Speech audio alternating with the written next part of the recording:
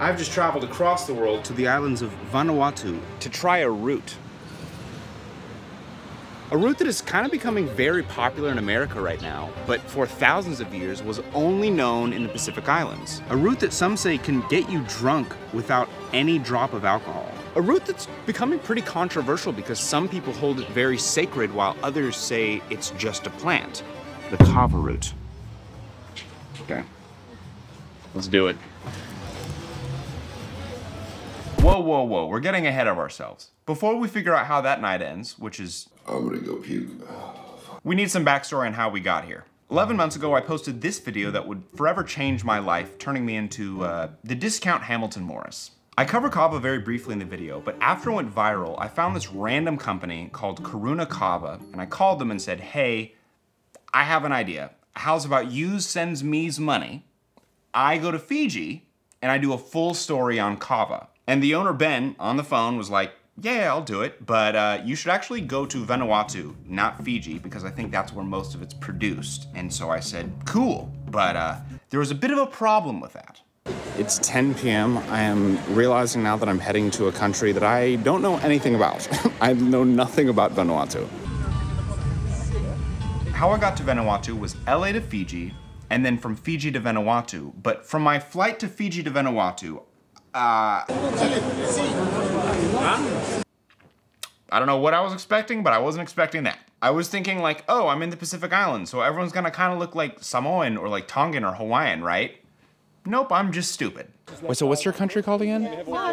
Nauru. Are you mixed or are you full? I'm mixed. Okay, I was like, damn, this is so diverse. This is crazy. So you're like what, like a, that would make you a quarter Nauru or like a something? 2%, but I speak. What do Nauru people look like? They look like Vanuatu, the Samoan. No, so they're Micronesian. Oh, I don't know any of that. What the fuck? Okay, so if you look at, like Vanuatu, PNG, Fijians, they're Melanesians. And then you've got the Polynesians, so like the Samoans, Tongans, They all look of like that. the big... Yes, and then you've got micro, small. So you've got the Kiribati, the Nauruans, the Marshallese. We are the small nations that are all together. I know some of you might be thinking, dude, it's been 2.5 minutes. When are you gonna start talking about Kava? I promise you, you're going to learn an insane amount about Kava. But in order to learn that, you have to understand a bit about the Pacific Islands because you cannot separate Kava from the Pacific Islands. They tell each other's story perfectly, and there's no way to tell one story without the other. What our new friend was explaining to us is the 3 major ethnic groups of the Pacific Islands, and it was denoted by some French explorer in the some dickhead. He identified one group as the Micronesians, or the small islands, and the people who live here are kind of Filipino looking, kind of Indonesian looking. They're a bit smaller, shorter. That's their look. Then there's Melanesians, which means the Black Islands, and most of the people here look African, but none of them are African. They haven't been African for maybe 40,000 years. And then finally there are Polynesians, who are usually much taller, much bigger, probably kind of good at rugby. But if we've learned anything from history, whenever a European goes to another place and says, this is how you guys ethnically break down, they're usually pretty fucking dumb, and that's no different here. There's a ton of variance within that. For example, in Fiji, they're technically Melanesian, but if you see Fiji people, they're like, they kind of look like a mix of Polynesia and Melanesia, and in fact, that's what they are, and that actually informs how they drink kava different from Melanesia. But I think that's a good segue. Let's start talking about kava. A few thousand years ago, there was one plant which is the father of all kava plants that we now call Piper witchmani. It was native to Melanesia around North Vanuatu or Papua New Guinea, and eventually the people there noticed that if you drink it, it feels pretty funny in a good way. But this Piper witchmani wasn't perfect. It wasn't as strong, and nor did it really feel as good as the stuff we have today. And so after generation of generation, these ancient people selected to have the strongest and best quality plants that we now call kava or Piper methysticum. Here's where culture and kava become one. Okay, 3,000 years ago, there's this people called the Lapita people. Came in, they spoke an Austronesian language, okay? They came in, found kava, and as they found kava, they spread kava from Melanesia throughout all of Polynesia and the rest of the islands, also spreading their language. And to this day, much of the Pacific Islands, regardless of what they look like, Melanesian, Polynesian, they speak Austronesian languages. and they also drink kava, but in very different ways. Okay, here's where it gets very nerdy and very cool. Here's a dendrogram, think of it like a family tree. And right here is where Piper Wichmani splits off to what we now call Kava or Piper Methysticum, okay? Then you'll notice 3 categories show up, which is Polynesian varieties, 2-day varieties, we're gonna get into 2-day a little bit later when we start drinking, and finally, all the green is just the Vanuatu varieties. By the way, this is by no means an exhaustive list. There's many, many different varieties, or cultivars is what we say. But you might ask the question, why are there so many cultivars of the same plant in one country? It's gonna get cool. So, in your language, Yeah. the papaya is very sweet. How do you say it? Telesi, kakasi. Telesi? Kakasi. Yeah. Okay. Wait, okay, how do you say it? Uhi, nu kolo. What? That's so different. We have how many language in Vanuatu? 110. 110 language. Oh my Vanuatu. God. Yeah. There's an island they call Malakula.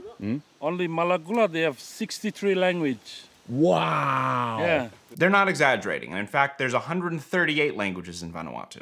How Vanuatu is set up is it's 83 different islands all in one country, and it's around the population of Cincinnati. It's 300,000 people. But there's 138 languages in there, so essentially it's so densely populated with languages that every village or every town you go to has a different language. And to clarify, I don't mean dialect, I don't mean accent. I mean language, as in, I don't understand you even though I walked from my village to your village, and I have no idea, right? To give you some insane perspective, I went on a road trip with the big guy Joe and another friend Muka, and we did the whole island we were on at Fate in around 4 hours, saw the whole thing. And within 2 hours, so we're probably at like what, 10 languages we've probably? 10 languages in 2 hours? Holy shit. It could have been 10, it could have been 5. The point is that we kept driving past these small villages of like, sometimes it looked like maybe 200 people live there. And it'd be like, yeah, they speak this language, it's a completely different language. They're from that island over there, right? It's so diverse. And if you want to learn more about the culture in Vanuatu as a whole, on my second channel, if you guys leave a comment saying you're interested in it, I can make another video. I went to his village in Mele and I did like this whole thing about like their history, how they got there and all that. So if you want. That reminds me, I've not posted in a while because I spent the last month making maybe one of the best videos I've ever made about a substance from Soviet Russia. Very interesting, but YouTube took it down, so I had to post it just on my Patreon. So subscribe to my Patreon, link in description. It is one of my best videos. 30 minutes and just, it is worth your time, I promise. But what this has to do with Kava is each one of these languages, as you can imagine, has its own culture associated with it. And that culture developed through isolation within themselves. And that happened over many, many, many generations. Well,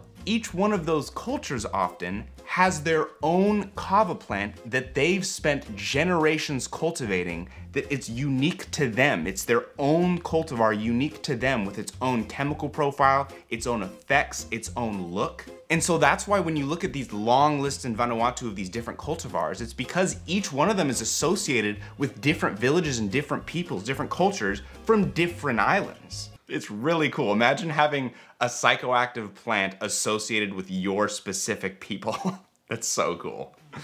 But now it's time to talk a little bit about chemistry, and I got a pretty cool special guest. 10 minutes, mate. Okay. When he finishes the coffee, that means f off. Okay, sounds good. I've rated the questions from nerdy to not nerdy. Go ahead. I was actually pretty nervous for this interview because I was told I have 10 minutes to do it, and on top of that, he said he wanted me to read his paper called Use of SSR Markers and an FTIR Chemometrics to Assess the Nobility of Kava Cultivars from the Pacific. And I read that whole mother thing. So honestly, going into it, I was like, is this guy a total asshole? But he actually was not. He was actually a very, very sweet man. But he was French. Okay, you said in the paper, the most interesting kava lactone is Kavain. Why'd you say that? By far, it has been well documented because... Okay, who is this guy? His name is Vincent Lebeau, and from my understanding, he's essentially the #1 researcher on kava on the planet. He is truly a kava genius, and I think the interview was like maybe 20, 30 minutes. The whole interview is a gold mine if you're into super nerdy stuff. I will post that on my second channel in a couple weeks or a week, okay? So just go there. But before I let him answer that question I asked, let's understand the basics of the chemistry, which first thing, the active chemicals in kava are called kavalactones. There are well over 20 kavalactones, but there are pretty much 6 that people focus most of their attention on and have the most influence on how it feels. As you can imagine, different cultivars of kava have different ratios of these kavalactones, potentially resulting in slightly different effects, even though I asked the professor and he said, most people, if anyone, really can't tell the difference in the effects just by drinking and the feeling. Now, in his paper he had me read, which is also where we got that dendrogram from earlier, he says that kavain is the most interesting kavalactone of all the kavalactones. So I asked him why. Why'd you say that? By far, it has been well documented because what consumers or drinkers want, drink kava and within a few minutes have the relaxing feeling. Okay. And kavain acts very, very rapidly. Basically, it's a muscular relaxant. It works on the spinal cord. We know that this particular compound, this analyte, works very, very fast and is metabolized very fast. In other words, you drink kava, a good variety rich in kavain, you have the good feeling that you are looking for, the muscular relaxant feeling, and within an hour it's gone. So you go to bed and next day you are completely fresh. On the other hand, some kavalactones like dihydrokavain and dihydromethicillin, they work very slowly. So you drink kava, you are not sure that you are feeling something, you drink another shell, you drink another shell, and the next day you have a terrible... And that's why the 2 days, like people say, it gets you messed up too, because they keep drinking it, gets them loaded. Yes, and the next day you have a terrible fatigue and hangover. All noble varieties are very rich in kavain, and this is what consumers want. Now, what are these noble varieties he's talking about? In kava, there are noble varieties and 2-day varieties, and they are quite different. Noble varieties are essentially the good stuff, and that's what pretty much everyone wants to drink, especially on a daily basis. They have high levels of kavain. In fact, the professor says in a good noble variety, it's upwards of 20 to 30% of the kavalactones in it is kavain. And this means generally it's gonna feel a bit cleaner, it's going to hit you stronger, and on top of that, it's going to go away much faster, meaning you're gonna get better sleep and wake up not groggy. On the other hand, 2-day varieties have high levels of the kavalactones dihydromethistacine and dihydrokavain, which essentially, as he explained, take much longer to hit you, but also last longer, meaning that's why they call it 2-day. You're gonna wake up in it lasts for 2 days. You often have a version of a hangover, and no one really on the island, if you said, hey, I have some strong 2-day, no one's gonna wanna drink that stuff in Vanuatu. I've heard rumors of some villages using it for special occasions like ceremonies because apparently it can get you a little bit more messed up, but there's higher levels of nausea, there's higher levels of lethargy. But most of us around the world, if you try kava, are never going to have the chance to try 2-day because I think it's actually illegal to export 2-day in Vanuatu. You only want noble varieties. The last 2 chemistry questions we have to answer is it safe? And what's up with extracts? The first argument for its safety is this. Yeah, we drink kava here on a daily basis. Half of the population drinks, half doesn't drink. Statistically, if we had a side effect, it will be very easy to detect it. What Lebeau is saying is 50% of the population of Vanuatu drinks kava, and much of them do it daily, while the other 50% doesn't drink kava. So you essentially have a better clinical trial on safety than any university could ever do. And the study's been going on for literally hundreds of years, and the results are, we don't really see a huge difference in the 2 populations. So if someone were to ask me, Meta, do you think kava is safe? I would say, generally speaking, for most people, yeah, it's pretty safe, especially if you're using it to get away from alcohol. It is much safer. In fact, in Vanuatu, I was told when alcoholism started to get really bad there, they pushed for kava consumption over it, and it actually helped a lot of people. Obviously, new evidence can come out, more research is needed, but it's also important to acknowledge what kava actually is. In Vanuatu, we have a legal definition for the word kava, which is the traditional beverage produced by cold water extraction of the underground organs of the plant.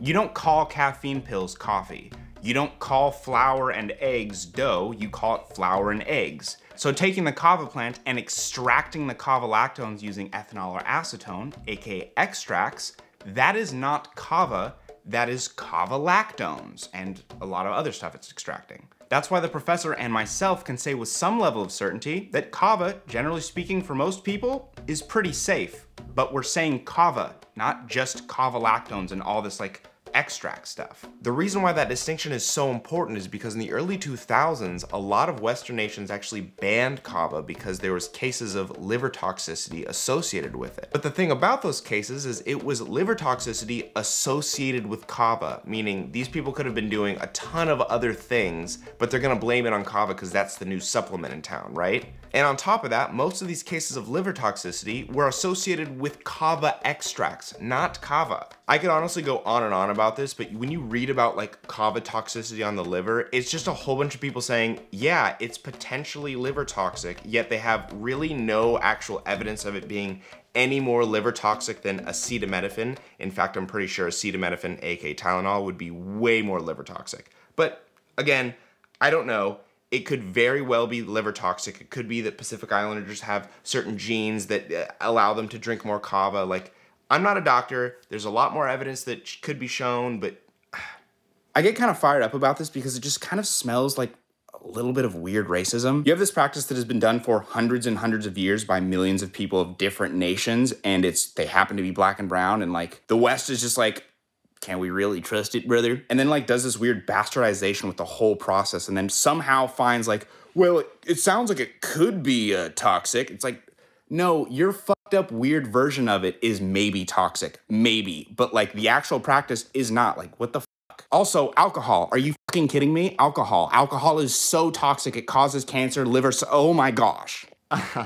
I'm calm now. A lot of people, when they hear all this kind of stuff, usually go towards, ugh, we should ban extracts. And to clarify, I know a lot of people who are like that. I don't think we should ban extracts. In fact, I don't really have a problem with extracts personally. I know tons of companies, I'm friends with some of them. Some of them want to give me money who make extract stuff, and I see really no problem with that. Yeah, there's not as much scientific evidence on if it's safe or not, but generally speaking, I can say with some level of certainty that I would much rather drink a kava extract over a beer.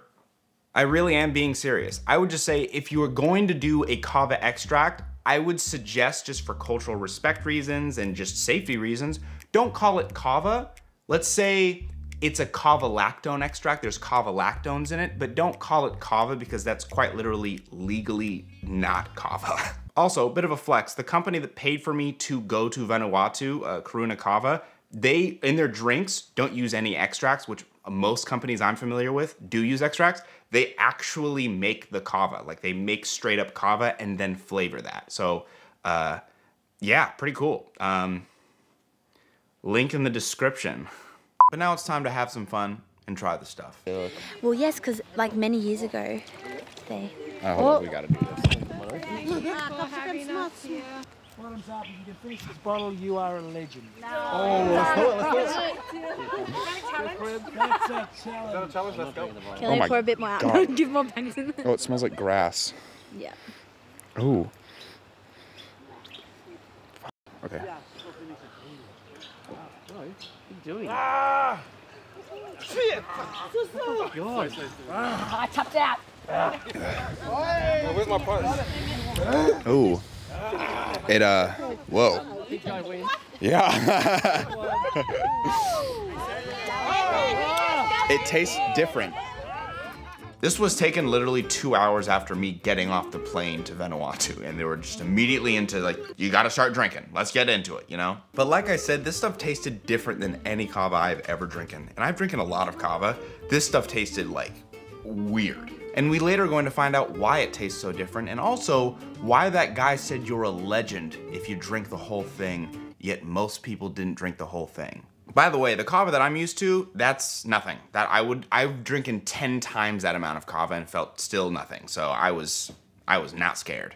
It's milkier than the kava I'm used to, like the dry stuff from the States. It tastes fresher and it tastes generally just better. It's not as numbing too on the mouth. It's not like killing my mouth with numbness. It's kind of cool. Everyone's kind of tripping. Even like the fucking people who are actually from Vanuatu are like, I'm not drinking that shit. How much did you finish? Brother. Not to call anyone a pussy, but I think I'm the only one who finished the whole thing, so Someone immediately told me to sit down after they saw how much I drank, and I was waiting for the effects. I honestly did not expect to feel anything, but maybe like 10 minutes later, I am messed up. That's strong, dude. Yeah. Oh my God, how much did you drink? I didn't finish my polo. You didn't finish it? Yeah. Are you feeling it? Yeah. Fuck. Okay, wow. 15 minutes has passed, maybe? I don't know. My lips are numb. There's a ringing in my ears. I'm fucked up. I tried to participate in a conversation. I honestly didn't know what was going on. I'm gonna be honest. I tried, but oh my God, it's kind of hard. A doggy. Hello, doggy. Oh, you're a great guy. You're a fantastic fellow. Oh my God, a doggy attack. Oh, this is the greatest day ever. Oh, gee. Why am I like this? The filming stops at this point because it got pretty hard to walk or talk. It was a different feeling than Kava that I have ever experienced, and I'm not going to lie, it was kind of nice. I definitely enjoyed it. It's a unique feeling, but it's something that I think a lot of people can kind of relate to because it's very similar to fermented juice drunkenness, but without it being heavy. Like, my body didn't feel heavy or like weighed down, and it was super energetic. Like, I felt this spine surge of electricity at my spine. I wanted to dance, I wanted to do everything, but I was definitely inhibited. But my mind wasn't. I didn't think any differently. I was a little goofier and looser, but it was just like driving a car where the car's all messed up. Where the driver, I'm fine, but this car, it was just hard to maneuver my body and my mouth and everything. It was funny, it was fun. But as this was my first night, I was kind of left with more questions than answers. Why did it taste different? How did they make it? I thought this was supposed to be some like ceremonial thing, but it kind of feels like we're just getting messed up right now. And finally, why was it so fucking strong?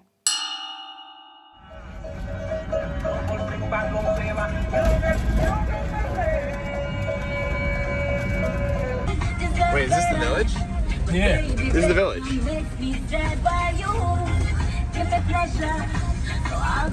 Okay, we are here, so I think it's time to switch to the nice camera. Joe took me to his village called Mele, where there was a celebration of someone's life. It was the 5th funeral day of one of their aunts. And so I spent the whole day talking to people, eating food, interviewing people, learning about the culture, the history. It was maybe one of the best days of my entire life. I'm not exaggerating. It was the best. It looks like meat. It looks like chicken. I thought it was chicken. The real color is like chocolate. Oh my God, it's so good.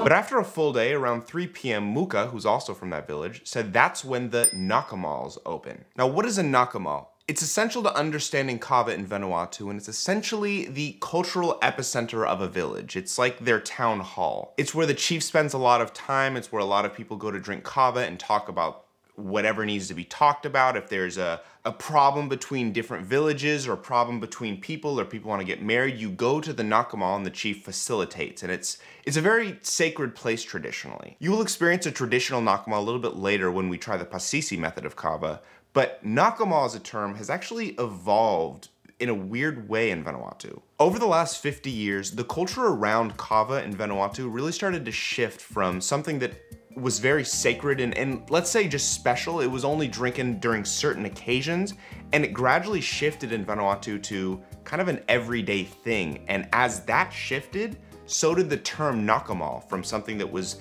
a very special meeting place to kind of just a kava bar. This is how you do like this is a traditional, what do you call it? A nakamal? Nakamal. Yeah. Nakamal. This is a kava bar. Kava bar. Here you are. And the sun just fucked up my shot. So we're just gonna explain it. And my hemorrhoids are really bad right now. So we're positioned like this because it helps a little bit. God, it hurts so bad. So the way Nakamals work is a scoop system. This is a scoop. Each of them cost 50 cents. And when you first start out drinking kava at like 3 to 5 p.m., you ask for 3 scoops or you just say 150. Could I get 3 150? Yes. He gives you 3 scoops, you take the shot, and then you wait. You sit down, you talk maybe for 10, 20 minutes, okay? As you start to feel it, you go for your next shot. Now, after the first 150 shot, every shot after that, most people just get 100, 100, 100 as the night goes on. The village of Mele is pretty big. It's around 5,000 to 7,000 people, and so there's actually nakamals spread all across the village, but certain people, as you can imagine, have certain nakamals that they prefer. Either you know the owner better, or the biggest predeterminant is what I was told, is that it's whoever has the best kava. So it's kind of, if they source their kava from a good source, if they mix it really strong, that's how people decide if that's their nakamal. How cold? Yeah, I like the rain. Do you like the rain? No. No. Yes, you? So in America, there's like this idea that here, this is traditional, right?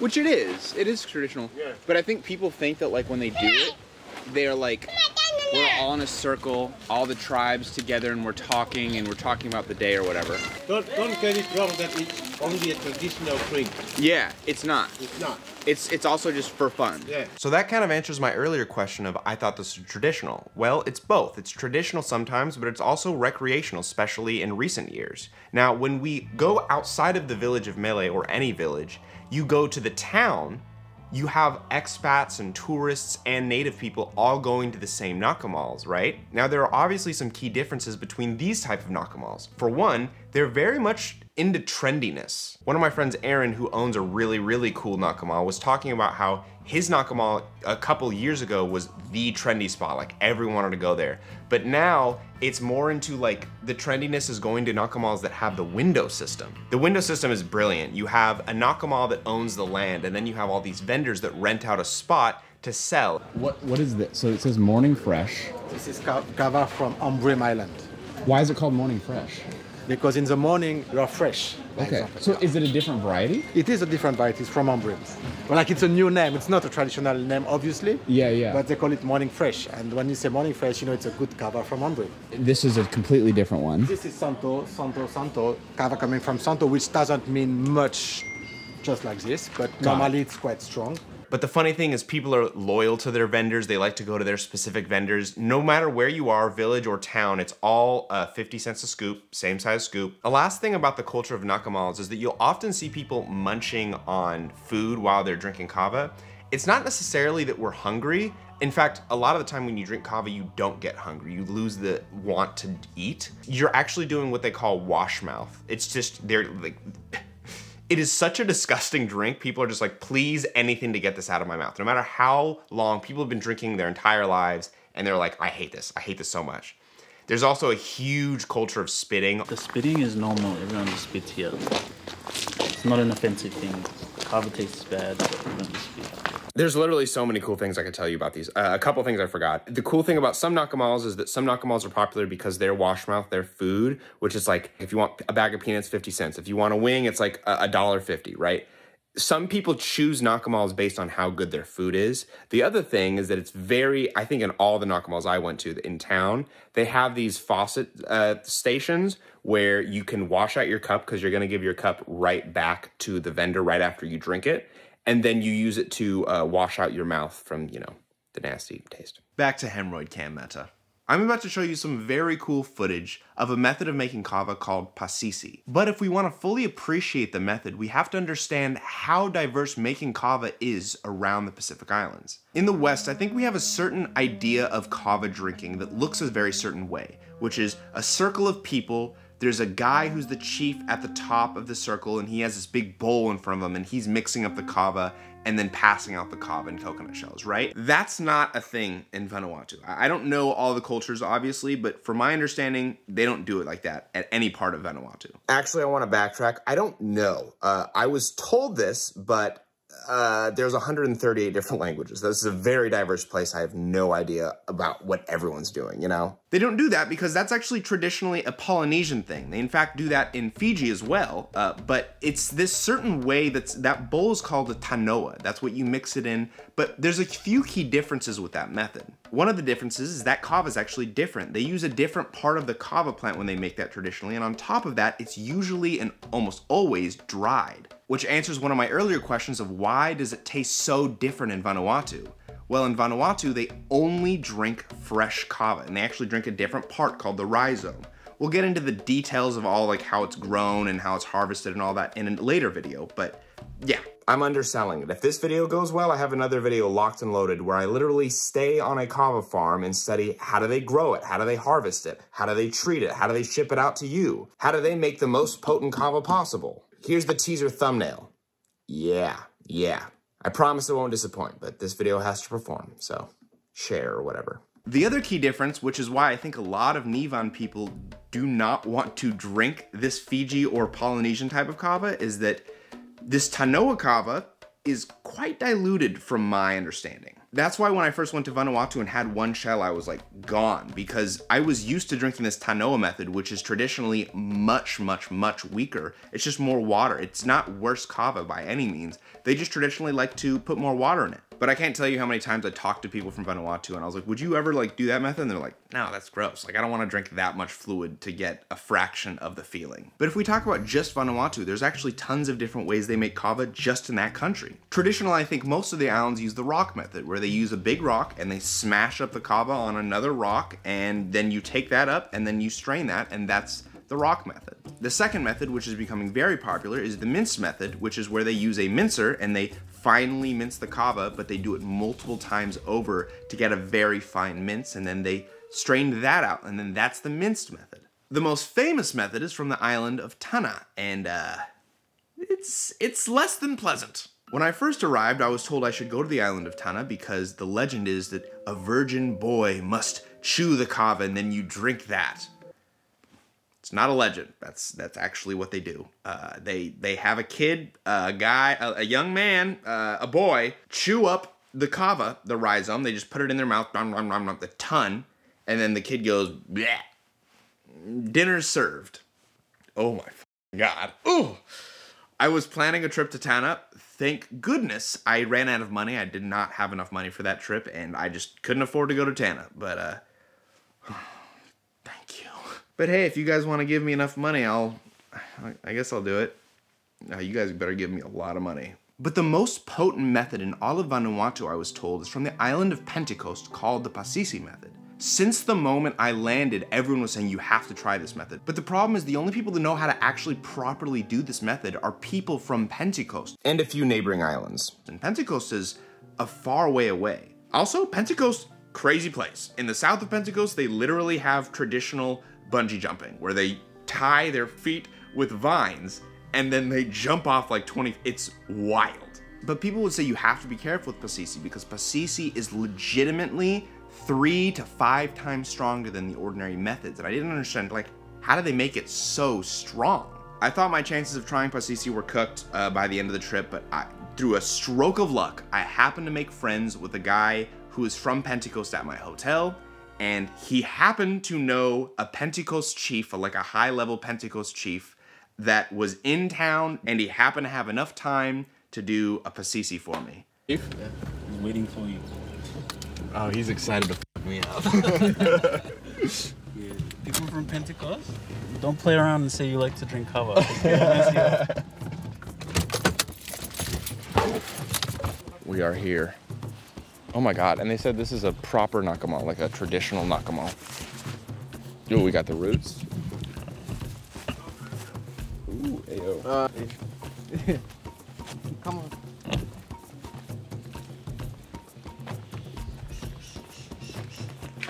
Hello. Pleasure to meet you. Pleasure. Meta. Derek. Derek is the chief, and Derek is a pretty high-level chief in Pentecost. I believe he's like almost top 3 chiefs in all of the island of Pentecost. We can talk about culture and politics more in depth in another video, but all of Vanuatu has a chief system. So there's the government, but then each village has chiefs, and islands have like hierarchies of chiefs. How you know Derek is a high-level chief is you can look at these boar jaws. So say it again. So the more curved the tusk is, that makes it more valuable. Those are a measurement of his status, and he killed those boars. In fact, to become a chief, the ceremony is in a day. You have to kill 10 boars through a wooden spike in the head. And you kill it right through the head. Right through the head, and you have to kill 10 pigs, not one. In one day? In one day. 10 pigs? 10 pigs in one day. I believe he's killed 30 boars in his day. A good chief is very important because if there's any problems within villages or village and village or anything, they are like mediators. They are kind of the wise people. How long have you been chief? Class 4. Class 4. Fourth grade. Fourth grade. Wait, what? Yeah. How are you chosen to be a chief at 4th grade? Was my father is a highest rank chief. Okay. And once He passed. yeah. Wow, you started. He So- inherited. You inherited so it. early. I started so early because my father is a chief. Did you have to do anything special when you became Yeah. chief as a kid? Oh yes. The pigs passed. So you had to do the test, but like, did you still like do kid stuff, or were you like had to do work? You have to do work. What kind of work did you do? Gardening. Okay, that's like a chief job, gardening. Yeah. Okay. We're gonna learn a lot more about the culture from Derek later, but it was time for me to learn what Pasisi was, and I really had no idea what to expect because all I knew it was insanely strong. They somehow use a specific type of coral, and you do this type of motion, and every time you do it, it goes whick, whick, whick, which I was like, I don't even know, like I have no idea what that would be. That's what we used to grind. That's the one I was. Why are they different sizes? Depends which size you want and how heavy it is to you. Yeah, that cleared up nothing. Somehow I was more confused on how the whole process works after seeing those. But after they chopped up and peeled the root, I started to understand what it was for. Okay.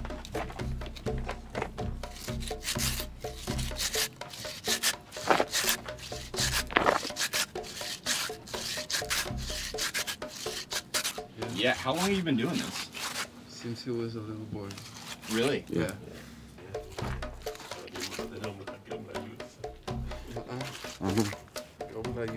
These spikes are essentially the grinders, and they told me that they were made out of brain coral that's been shaped into this spike to grind it. Don't quote me on that because there was a bit of a language barrier between us, so I could be wrong, but I think that's what they said. Can I try? I can try? Yes. Oh my gosh. Local stool for you. Here, this is your timber. Okay. This is your stone. The stone? Okay. Take 3 pieces. Try to make up a Little like a cup. triangle. One space Make a where triangle. this thing can go in. Right, baby. Like that? Then Yeah. put a hole. Yeah, Yeah. right. Watch your finger. Watch your finger. Okay. Keep on bragging now again. Yes. Yes. Man, this is difficult. Yeah. See, watch how he does it. Use your other hand to. There you go. There you go. Oh, I think you have one already down there. See? Hey, we did it.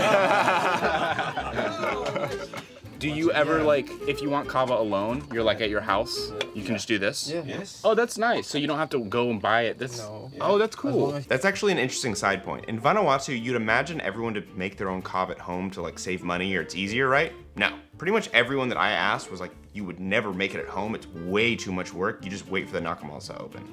Wow, let's see how much work I did.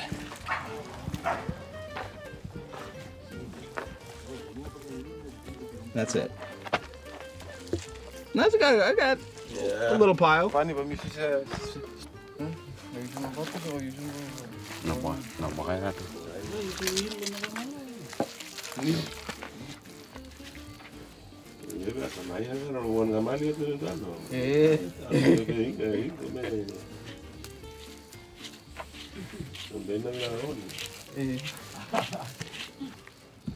Oh my gosh. That's what you drink? That's yours. Oh, that's strong. That's not diluted. Yeah, and that's why Pasisi is so strong. Usually you dilute kava when you grind it up and squeeze it. Nope, it's just a hulking man just cold pressing that shit. Have you ever done Pasisi? Yeah. Okay. 2 times. 2 times. It's enough. It's a special way to fold it. This time. Number 2 time.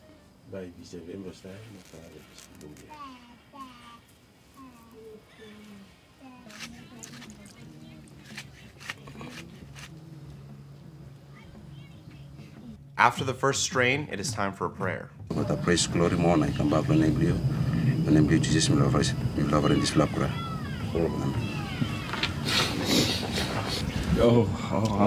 you ready to drink now? Yeah, I'm ready. I'm ready. How they gonna say this? Method. Yeah, that's how they call it. Is he being extra? Or is that like, that's part of it? That's part of it. That's part of it. Okay, cool. You pulled. Okay? Okay. You drink now. Okay, I drink now. Yeah. Like this, and like this, drink. Okay. Got it. You got it? Just one shot? Yeah. Okay. Say it Malugu. Malugu? Drink. Okay. Malugu.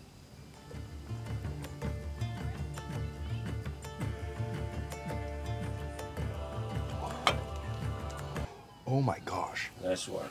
That's strong. Yeah. Okay. Good. Very good. Thank you. That tastes good. Yeah. That's the best tasting kava I've ever had in my life. Really? Okay, calm it down, Mr. Flattery. It tastes really good. Yum, yum. It tastes horrendous. That just tasted a little bit less horrendous than what I'm used to. But my mouth was instantly numb, like just nasty. Thank you very much, man. Breadfruit. Yeah. Okay. I've never heard of that. You never had that. In US, you never had that. No, I've never heard. So once they roast it. Oh, it's roasted? Yeah, it's roasted. Try it. It's very fibery. It's roasted. It's nice. Oh, whoa. It tastes like bread. Wow. Texture, flavor. Wow. Good. I was being polite. I did not enjoy that. It tastes like fruit that tastes like soggy bread. It's not my jam, but you know, don't yuck someone's yum, as they say. It's just definitely not for me. The chief told me to drink, so I can't say no. Of course.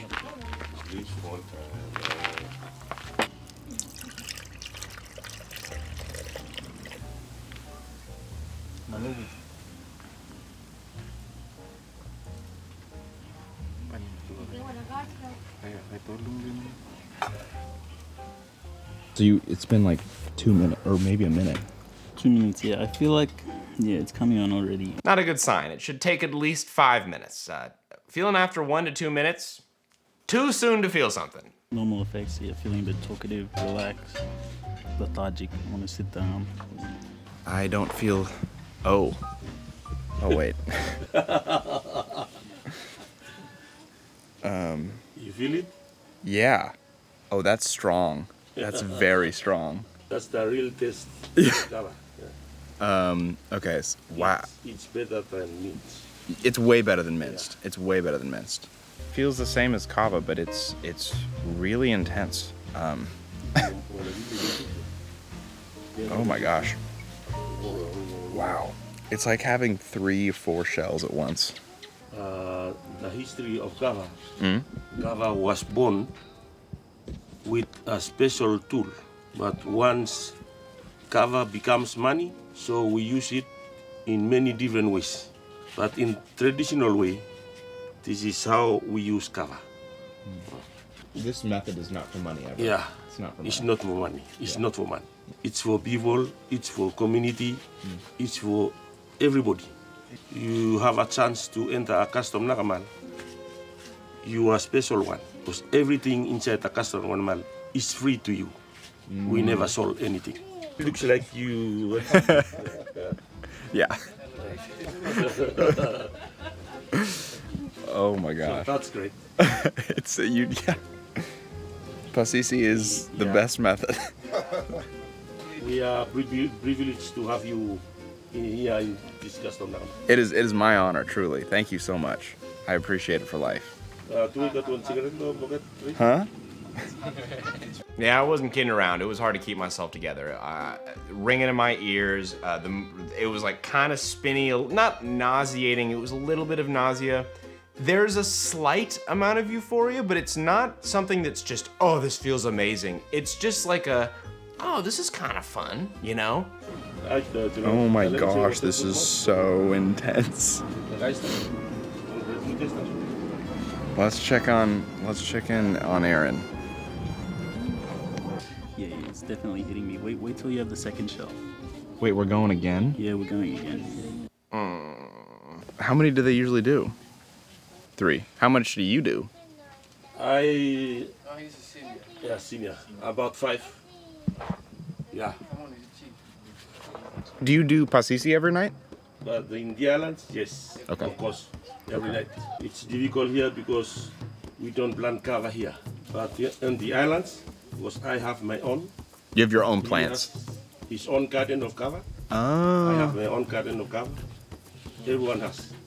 So you want to drink every day, it depends. On your garden? On the garden. Okay, so the effects are, I don't know what it's like. It's very intense, it's very lethargic, and there's a slight amount of nausea, like just in the background. But it's definitely manageable. I like it, it feels good. But I already know it's in about 10 minutes it's gonna be hitting even harder. Are you guys generally quiet in Nakamal, in the traditional Nakamal? Or Yeah, are you loud? it's like you're meditating. But you can also like tell stories and... Okay. But it's a very like quiet. Peaceful space. Yeah. How old were you when you tried kava for the first time? About 18 years. 18 years old? Okay. I actually asked this question to almost everyone I met over there, and everyone's response was like 18 at the very lowest, but most people like mid-20s is when the first time they tried it. And I asked this one mom, like, wait, whoa, like, are just kids not sneaking out to do this stuff? And they said, no, our kids sneak out to do stuff, but when they sneak out, they're gonna probably do like alcohol or other stuff. Kava, she said, was like, it's kind of sometimes seen as an old person thing, but yeah, most people start around mid-20s. Did you like it? Of course. You did? US we drink wine, but in Pentecost, our wine is kava. Okay. So you kind of felt like, I'm a man now, I feel good. Yeah. Okay. I can drink kava now. Okay, cool. Were you like excited when you were 17? Yeah. Oh, you're like, oh, I can't wait to try it? Yeah. That's fun. What's the highest? 7. Oh my gosh, how were you? Were you... Smashed? Yeah. Wow. 7 is a lot. Yeah. That conversation brings up a very interesting theme that I noticed while over there. I would talk to a lot of foreigners or expats who were in Vanuatu, and I would talk to them about these custom traditional nakamals, and they would all have a very similar talk about, oh, these are very sacred, very special, not a lot of foreigners get to go there, they're very rare nowadays on this island, blah, blah, blah, blah. And they would almost over-ceremonialize it, almost like fetishizing it. And when I was actually in this custom Nakamal, yes, there was definitely a sacred vibe in there, but also notice they're definitely trying to get me as messed up as possible because it's kind of funny. There was this fun line that we played of, this is a special place, so don't be disrespectful, but also, we're a whole bunch of guys in here having a good time getting smashed together. It was a good vibe. I bring that up because I've been to a few kava bars in America, and it gets really gross and fetishizy very quickly. Prime example, I was at this one kava bar, and the guy who was serving me, he handed me an actual coconut shell, and I asked him, hey, do you guys ever flavor your stuff, have flavors? And he got mad at me, and he was like, no, we only do traditional kava here. What? Your name is Todd, and you're a Caucasian serving me. How is that traditional? Like, how are you gonna gatekeep a culture that's not yours? That's super cringy. What are you doing? It gives white girl yoga vibes so hard in the worst ways. There's nothing wrong if you are not Indian and you like yoga. There's nothing wrong if you like kava and you're not Vanuatu from the Pacific Islands. The problem comes when you fetishize the culture and you strip it of its like humanity. There's a way to pay homage to a culture in a respectful way that's not like douchey. A good example is Crew Kava. Before I took their money, I told Ben on the phone very clearly, hey, if I'm going to take your money, I'm not Nivan from Vanuatu, you're not Nivan, so we have to make sure that there's a way to make sure that there's money going back to that actual like country and that I'm helping those people. It's not just two non-Nivan people making money off this culture, right? And I accepted their money because Ben on the phone was immediately like, yep, 100%, that is totally cool if you take another sponsor or whatever, totally cool with that. And when I went to visit Karuna Kava's bar in Idaho, that was like something that I really fell in love with, which was Ben very much tried to pay homage to the culture of Kava in whatever which way. He never acted like it was his culture. He never tried to gatekeep. He also adapted it to what was relevant to his people of flavoring it in certain ways. So some of his flavors are like super cool and super fun and good. But yet he also understands the very important and practical thing of I'm not doing extracts, some like bastardization. This is real Kava, and he's very like, he used to do everything by hand every batch. Now he has a little bit of like a machine thing, but like it's still real Kava. Now here's a shameless plug. Karuna Kava is obviously, they make amazing products, but also and potentially more importantly, he's a good man and it's a good company. I met firsthand so many people who changed their lives through Karuna Kava and through Kava because of alcoholism and a lot of stuff. Like it really changed lives. And I can honestly say supporting this company they're good people. And if you're curious about starting your own Kava business and how to do it ethically like Ben, my best advice, and I'm going to supply some good people to do business with at the end of the video from Vanuatu, pay top dollar. You want good quality stuff, you want ethical stuff, you need to pay top dollar. That's for business owners and consumers. Pay top dollar.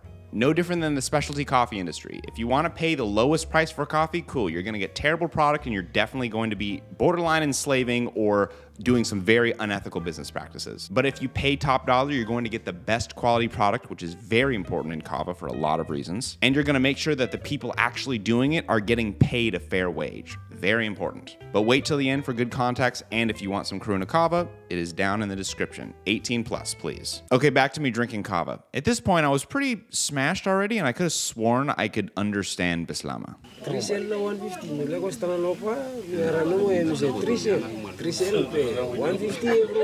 Wait, you said 3 shell 150? Yeah. That's it? 3 shells and 3 scoops. Yep. And he puked after that.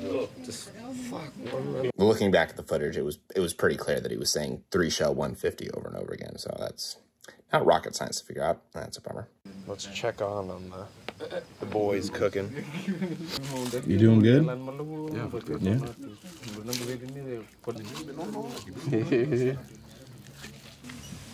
You see this? Yeah. This is a special, what we call tam-tam. Okay. The drums? Yeah, the drums. Those are actually really cool. I think they're used in a couple of different ways. One of them is transferring knowledge across long distances. For example, if someone dies, I think there's a certain rhythm that you do that will tell like neighboring villages and people outside like, hey, this person died. So that's pretty cool. I think. Again, I could have misinterpreted, but I think. That's me? Yeah. Mulungu? Malugu. Malugu. Malugu.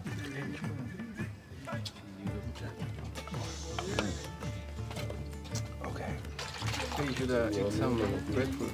Grapefruit? I think I'm good. Okay, you're good? Really wise.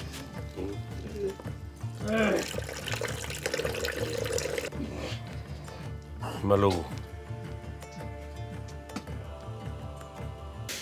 Getting there. Yo, I think I'm there, man. That's what you asked.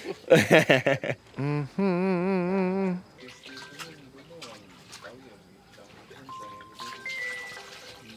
You know what this feels like?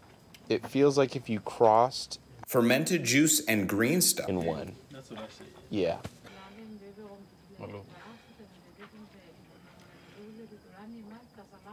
Yeah, that's like money. That's like money, you said? Yeah. And then can be dyed with like a traditional red dye. So you can make like a payment if something happens, you pay a fine or something, you pay it with this mat. Okay. The chief had me drink another shell, and they told me that if the chief tells you to do it, you got to do it. So I did it. And to clarify, that's a third shell. 3. Oh my God, I can barely walk. I'm not f***ing with you. I probably will puke tonight, maybe. I don't know. I surprisingly didn't puke. The next night when I went Kava bar hopping with Aaron and his friend, yeah, then I puked. I for sure puked then, but that was after 5 shells. Oh, not to flex, but yeah, this is the coolest thing I own now. Oh, it smells like Kava. The very last conversation I wanted to bring up is the most controversial conversation around Kava ever, which is it addictive? Ooh, I'm going to get a lot of hate for this. Yes, but listen. On my cab back to the airport, they were speaking Bislama on the radio, and the lady on the radio said, hey, if you have an addiction to fermented juice, or green stuff, or Kava, they included Kava in that, and I can speak from personal experience. I met people who were definitely addicted to Kava. I met a couple people who lived there that were expats that would literally sleep in, wake up late so that they, when they woke up, could just go to the Nakamal at 3 p.m. and then get smashed, like smashed every single night, stumbling. And when I asked expats and Nivan people, yo, what happens if you don't drink your nightly Kava? A lot of them say, you just can't sleep, like it's not a good night, and you might wake up with some anxiety the next day, but beyond that, it's fine. Which that's where it kind of gets confusing because there's not a lot of physical withdrawals that come with Kava use. Even heavy Kava use. So to compare heavy Kava use to like heavy alcohol use, really not comparable at all. They're drastically different. And I know a lot of you will be like, well, so it sounds like Kava's not physically addicting, but it's mentally addicting, or you can get mentally dependent. I really dislike that distinction. I understand where you guys are coming from and the science behind it, but the huge problem with that is it really makes this false dichotomy between substances of there's good ones that aren't really that bad and there's bad ones that are really bad. That's just not true. Any religious use of anything, we're talking activities, we're talking substances, we're talking anything, there is an equilibrium, and if you stop doing that thing, you're going to have a reaction to that. If you work out every single day for 3 years, when you stop, it's gonna mess you up. You're not gonna know what to do with yourself. Your body's gonna feel weird. Same thing with Kava. When cannabis was being legalized, everyone was saying that it's not physically addicting. Bro, I smoked every single day in college, and when I stopped, I was messed up for like a week. I could not eat, I could not sleep. My thoughts were all jumbled. I couldn't think straight. It really messed me up. I don't, oh, it's not the same addiction. I've went through a few addictions. Trust me, it's a bad withdrawal. Not for everyone, and obviously everything has its own type. I could just go on about this. You get the point. But that's the video. I had a lot of fun doing this one. I will want to have a special thanks to Aaron for showing me around. His Nakamal is absolutely gorgeous, and he makes famously good instant Kava if you are interested in doing business with him. Joe and Muka, you guys are the absolute best. You guys, thank you so much for showing me your area. It's so fun. Finally, John Noopa, he facilitated so much of this trip. This next video you're gonna see, his farm is a major part of it. He introduced me to everyone. A great Kava source. If you want to contact him, here's his contact information. Oh, and Michael Lizu, he helped me understand certain things. He also is an exporter, nice man. He was raised there as well, I believe. But to clarify, this is more for like business. This is not small orders. This is for if you want to start a business, these are the guys to talk to. So talk to them. And tell them I sent you so I can get a portion of that money. Bye-bye.